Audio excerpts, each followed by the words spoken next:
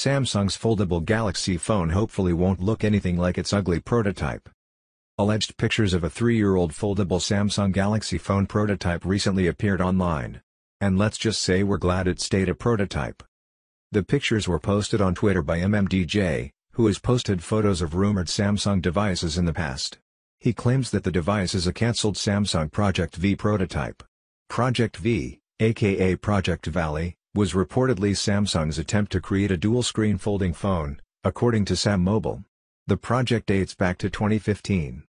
The device looks clunky and chunky and resembles two early 2010-era Samsung Galaxy phones glued together. It looks a lot like the ZTE Axon M, another thick foldable phone that uses two screens connected by a hinge. Samsung has been working on its foldable phone concept for years, and it looks like we're close to an actual release. It may also be crazy expensive. But if and when the folding phone is unveiled, it's unlikely it'll look like this prototype. More recent rumors claim that Samsung's folding phone may include a flexible screen that folds, not two rigid screens connected by a hinge like this monstrosity. There's also a chance that it'll use a design more like the Galaxy S9 or Note 8 with a big screen and thin bezels. Samsung didn't immediately respond to a request for comment.